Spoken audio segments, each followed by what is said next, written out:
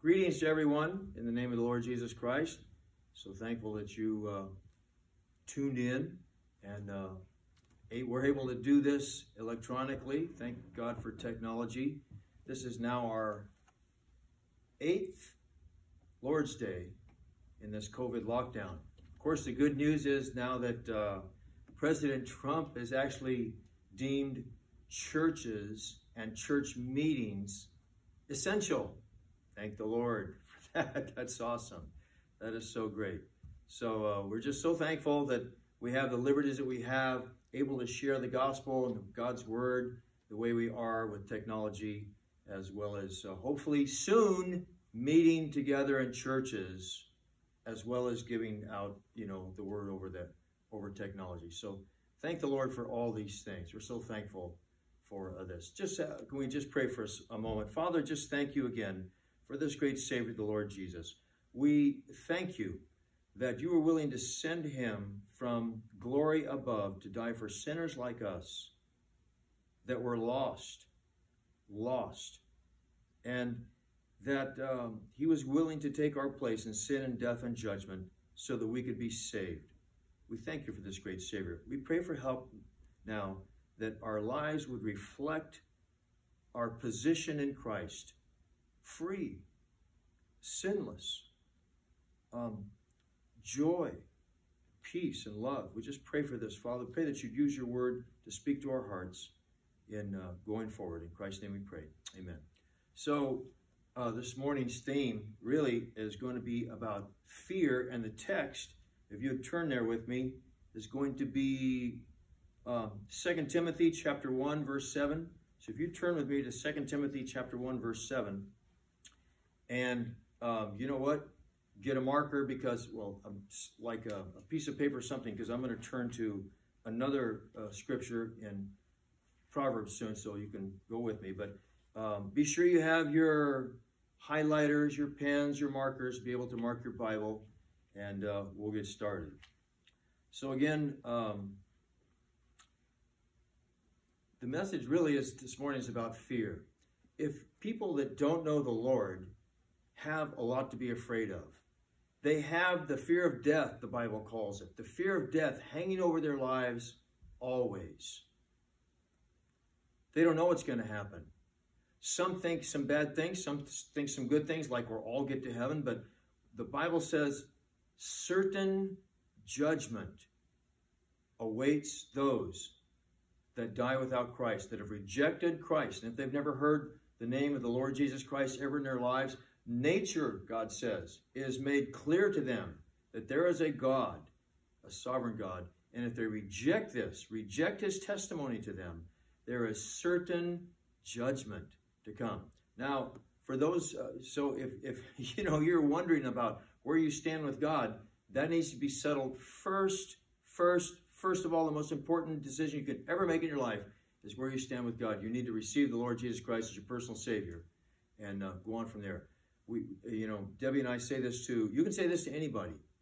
God loves you, and he has a good plan for your life. That plan starts with knowing the Lord Jesus Christ as your Savior.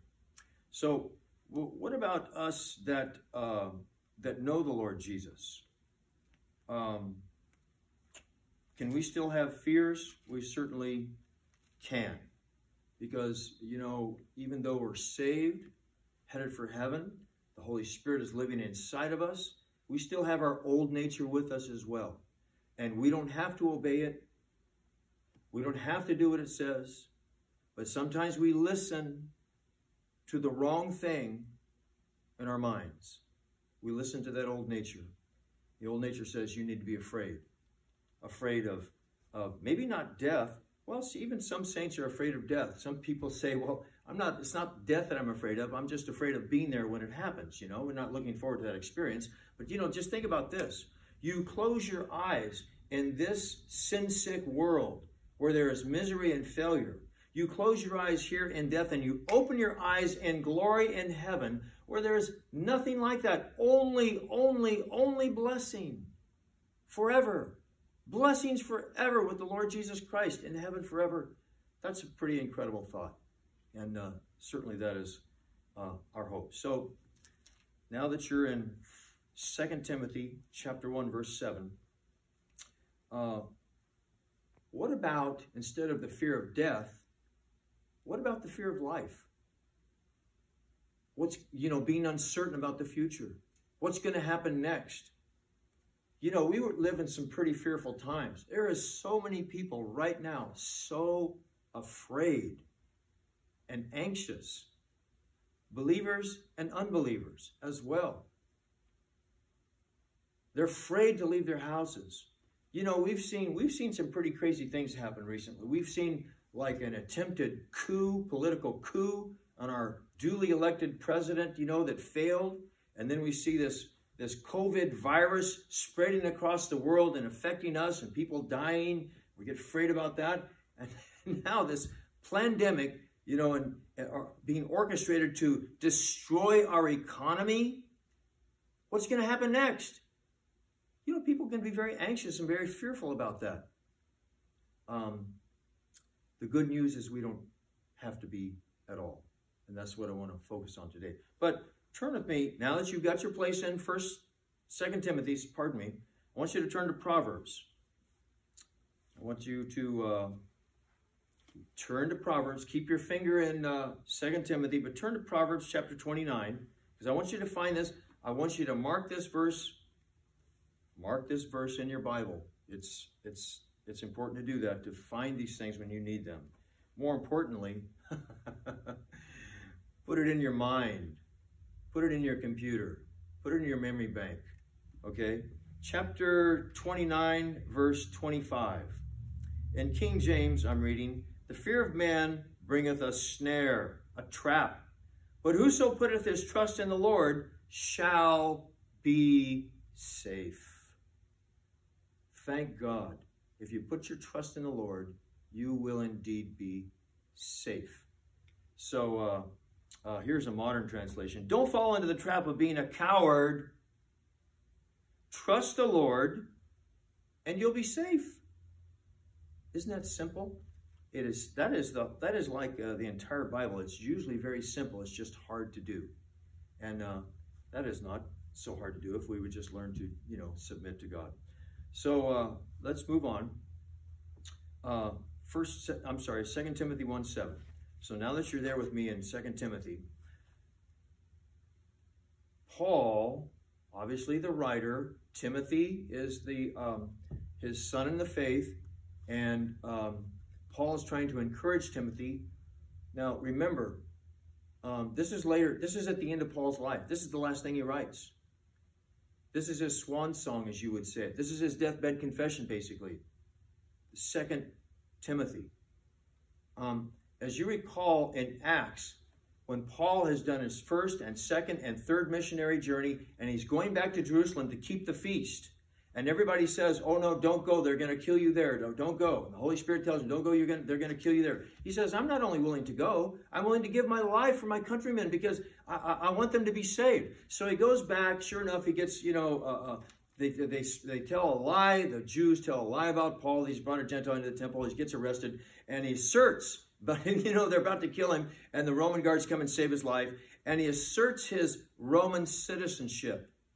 He does that several times in Acts. He asserts his Roman citizenship, talks to the commander in Greek, says, "I'm a Hebrew, can I talk to the, And so then he starts talking to them in Hebrew. This huge mob of people that are ready to kill him. All of a sudden it's quiet. He starts speaking to them in Hebrew, their mother tongue. And you could hear, I'm sure it was so quiet he could hear them breathing. And he tells them a story how he used to persecute Christians this way, that he persecuted. He was a Pharisee of the Pharisees, relentless. And so as he's doing this, they're following along about his appearance of Christ to him. And Saul, Saul, why persecutest thou me? And who art thou, Lord? I am Jesus whom thou persecuting. And then he follows him all along. This crowd is with him all along until he mentions sharing this gospel with the Gentiles. Woo, man. So now they're ready to kill him again. So long story short, he's arrested. He starts this long journey, years-long journey to get to Rome because he appeals to Caesar because asserting his Roman citizenship, he appeals to Caesar because he knows the Jews will kill him unlawfully if he doesn't do this. So, and it's part of his journey. God said when he saved him, he's going to send him, as a light in the world to open the eyes of those that are blind and to draw them from the kingdom of darkness into the kingdom of light. And he's going to send him before the Gentiles and kings. Well, guess who the biggest king is? It's Caesar. So Paul, this is part of God's plan. And Paul's not fighting, not sorry that he's arrested and all the troubles coming, near-death experiences just on the journey to Rome. It's all part of God's plan. Having some hard times, just remember, whatever is happening to you, God can use that for your good and for his glory. Isn't that incredible? That's a sovereign, good God that we serve. Thank the Lord. So, long story short, he makes it to Rome, and, he's basically acquitted for this crazy, trumped-up charges. Well, guess what? Many years later, he's still preaching the gospel, and he's arrested again, and he's in jail in Rome, and now he's writing. There's the prison epistles that Paul wrote as a prisoner. He's in prison now, and now he says, I'll just read with me real quick. He says in chapter 1, go to verse 8. Be not therefore ashamed of the testimony of the Lord, nor of me, his prisoner. He's in prison. I want you to go to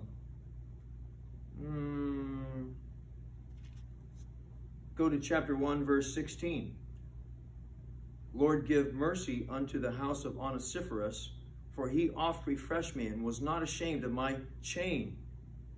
Onesiphorus was one of the few people, if anybody else, one of the few people that wasn't afraid to go and find Paul in a Roman prison, because everybody else was afraid to show their face around Romans. Onesiphorus, wasn't afraid, went and found Paul in the prison, in a Roman prison, and encouraged him and refreshed him. Verse 9, chapter 2, verse 9. Wherein I suffer trouble as an evildoer, even unto bonds, chains. But the word of God is not bound. He's in jail. He's in prison. And then I want you to just read this last thing with me. This is like a flyover of 2 Timothy. Go to chapter 4. Chapter 4, verse 6. For I am now ready. These are Paul's last words, that we have. For I am now ready to be offered, and the time of my departure is at hand. I have fought the good fight. I have finished my course. I have kept the faith. Henceforth there is laid up for me a crown of righteousness, which the Lord, righteous judge, shall give me at the day, and not to me only, but to all them also that love his appearing.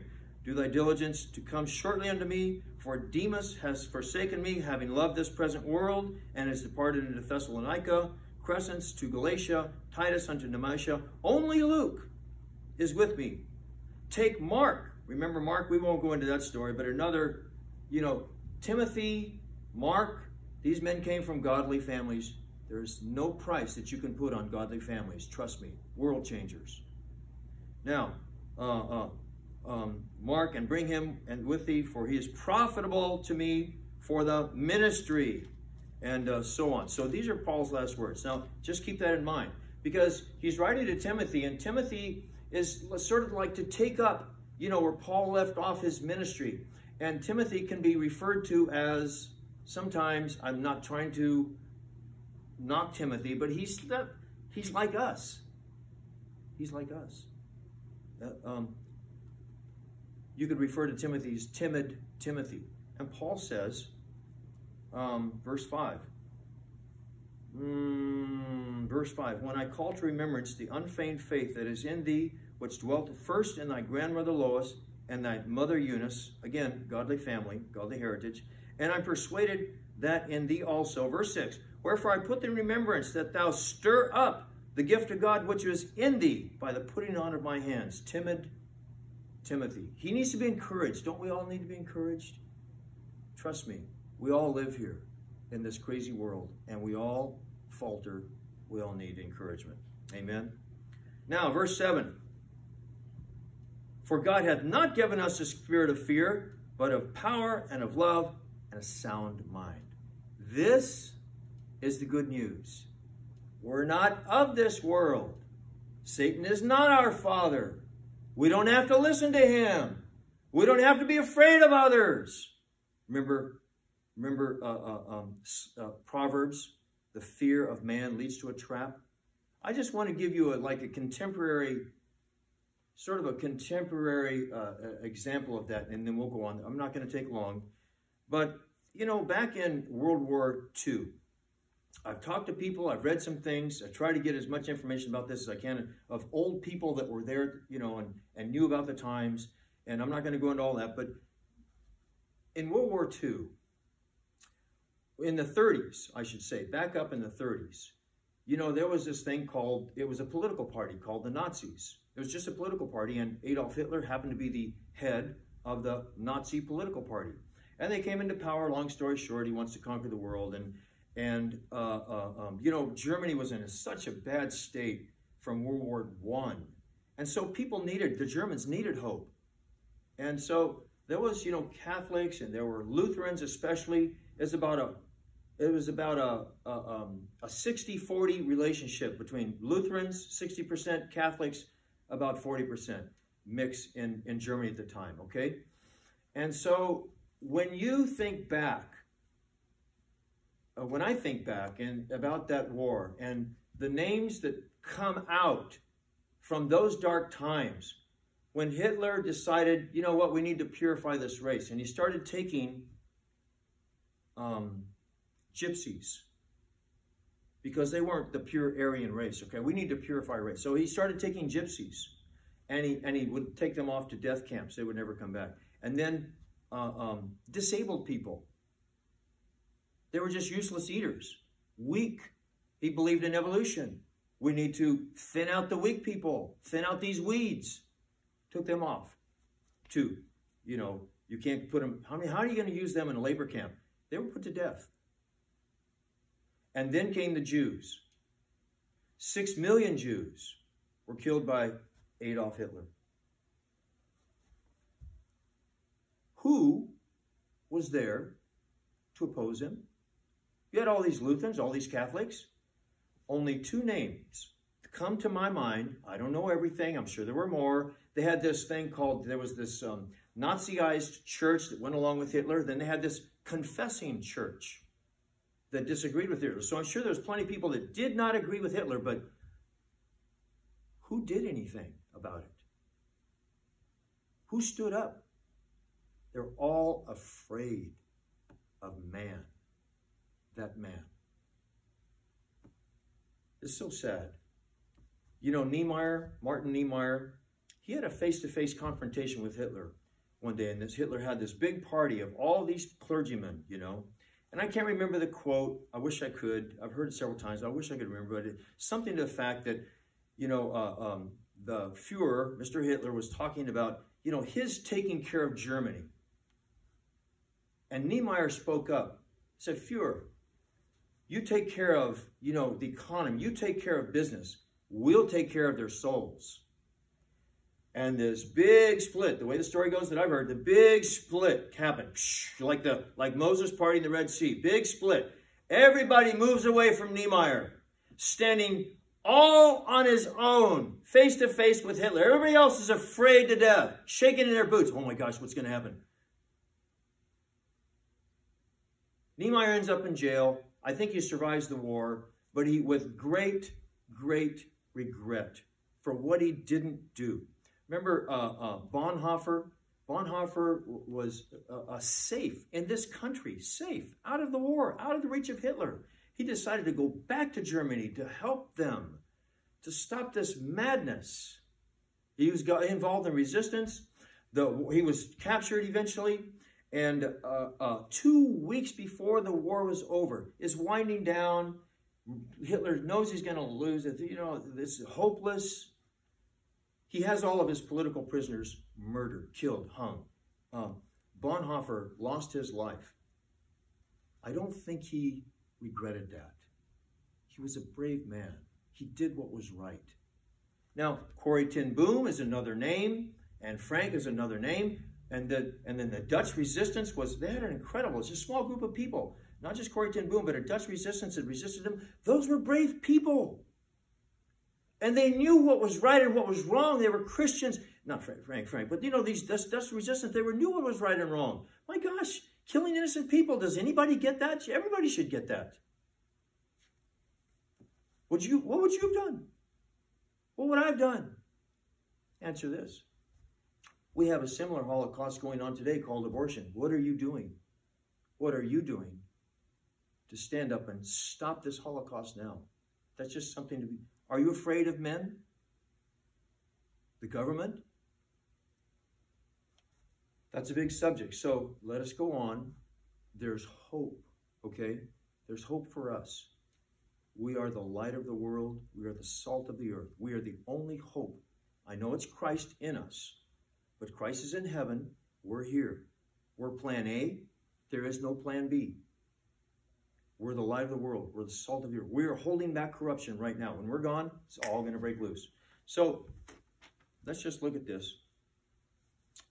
God has not given us a spirit of fear. We do not have to cower. In fact, Jesus says in Matthew 10:28, don't fear man who can kill the body.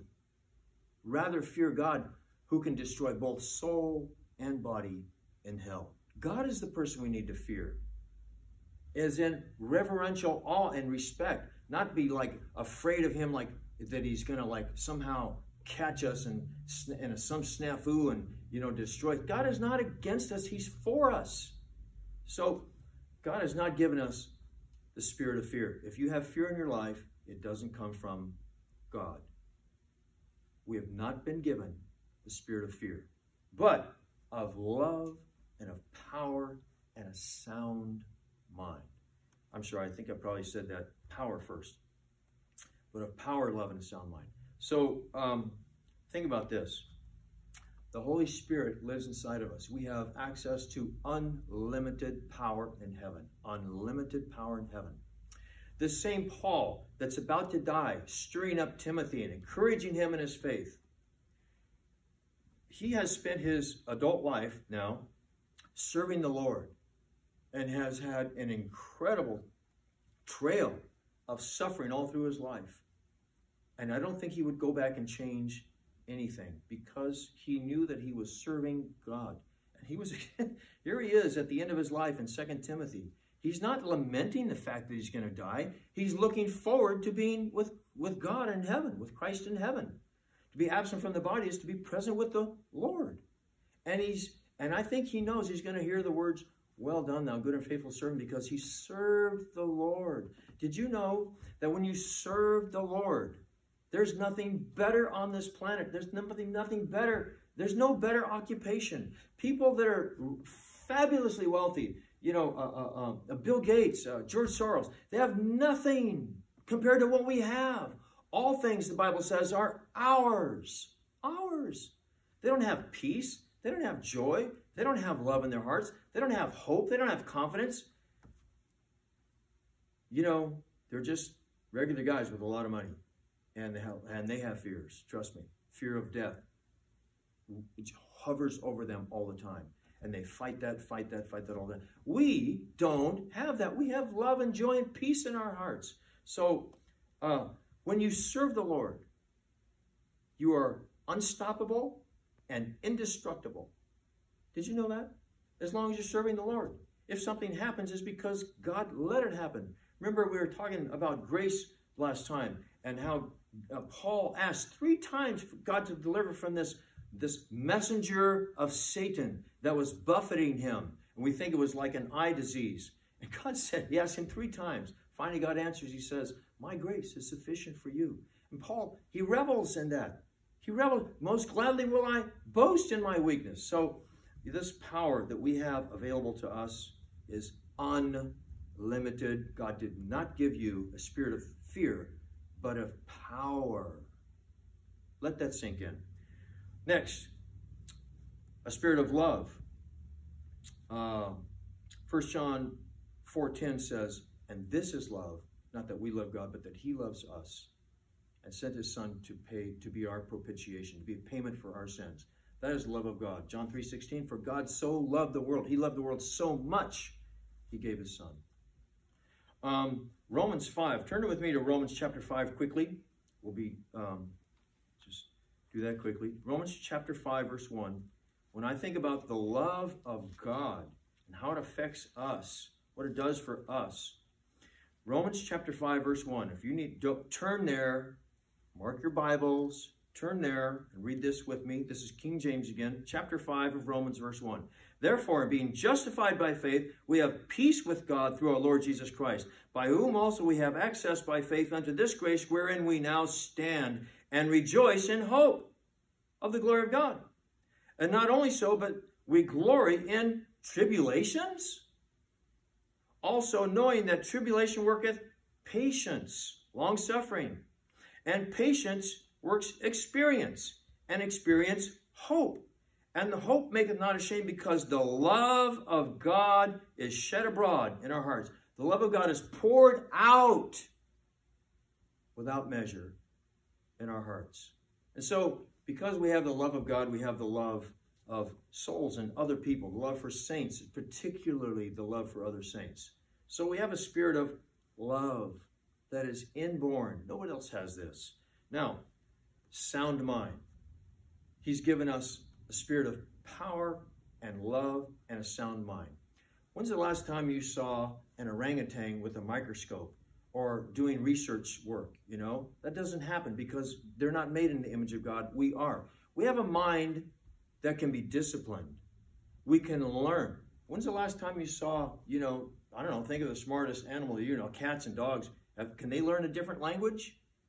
I mean, we can learn things. We can study things. We can research. We can reason. God says, come to anybody. Come, let us reason together. Though your sins are scarlet, they can be as white as snow. Let's reason together. You can think about things. You don't have to be afraid of a virus. I did bring my little blue mask, and I wear my mask in public to help people be less afraid. Not because I believe it works. It really doesn't work. It really doesn't stop the COVID virus, okay? I wear it because I want to look like a good citizen and make people less fearful of me and that blah, blah, blah, blah. It's so refreshing to get around people that don't wear a mask because they know it's nothing. You know, where I work at the hospital dealing with COVID patients, when we get into the lounge, the first thing comes off, guess what? The mask. We're sick and tired of the mask. And we sit around together, you know, lunchtime, all close proximity. We are not afraid that, you know, we're going to pass COVID. Now, you know, hand sanitation is a different story. Very careful about what we touch. Touching our face, touching other people, all that sort of thing. That's another story. But I'm just saying, we can think. We can learn. We can reason. We don't have to be superstitious. We don't have to be, you know, fearful of everything, fear of the unknown. What's going to happen next? No. We can see what's happening in the culture around us and where the world's headed. You know, the Lord is coming soon just because of what we see. That's what's happening next. Now, you know, there'll be plenty of steps in between then and, you know, now and then, but, you know, the Lord coming back. What have we got? You know, it's easy to say, to look over all this, what we have, and what do we have to be fearful about? And still, I'm subject to this just like everybody else, and I need encouragement just like maybe you do too, not to be fearful and to go on. God is good. He loves us, and He wants the best thing for us. The worst thing, if you imagine, you know, a lot of people imagine this. The worst thing that could happen to me. They live their lives in peril, in fear of the worst thing that could happen to them. They're always thinking of the worst case scenario. That is not a spirit. That is a spirit of fear. You need to get rid of that thinking. And do not give fear and Satan a place in your mind to control your life. Even if the worst thing could happen to you. I remember we were talking about grace. Remember Johnny Erickson taught us? I mean, the worst thing could happen to her. As a 16-year-old, she broke her neck and was a quadriplegic, has been for 50 years. Has turned out to be the best thing that could ever happen to her. And she knows this now. She would never trade any of that. Any of the suffering she's had. All these 50 years, she would never trade any of that for what she has now. Don't be afraid. God is, He is for us, not against us. This sound mind, this is so key. We have a mind that can read Scripture. We can understand things. We can put things together. We can see God's plan. We can memorize the Bible. When's the last time you heard a dog memorizing Scripture? Okay, listen, we have all this dead time. People that are locked in their houses. Are they memorizing the Bible? Are they reading more, spending more time in the Bible? I wonder. You know as well as I do, that's probably not the case. We could be filling our minds with Scripture, the Bible, God's Word that gives life. What are we doing? So, just remember, I'm going to close with this. In John, the Lord says, I've come to give life. And that life, abundant life, real life, life worth living. And he also says, you shall know the truth, and the truth shall make you free. Free in Christ. Free to serve him. Free to live without fear. So God help us. God help us to be able to live our lives in front of him, serving him without fear. Trusting in Christ. He's such a good God. He's so powerful and so wise. He's got your life in his hand. When you follow him, now you can make God your co-pilot if you want to. That's a bad decision. So many people think that they can, we give this, unfortunately, very false impression of Christianity that if you go to church on Sunday, that's Christianity. Maybe for an hour, maybe 2 hours a week. That is not Christianity. Giving God control of all of your life. He owns you. Giving him control. That is the only way to live freely, with power and love and a sound mind. God bless you. Amen.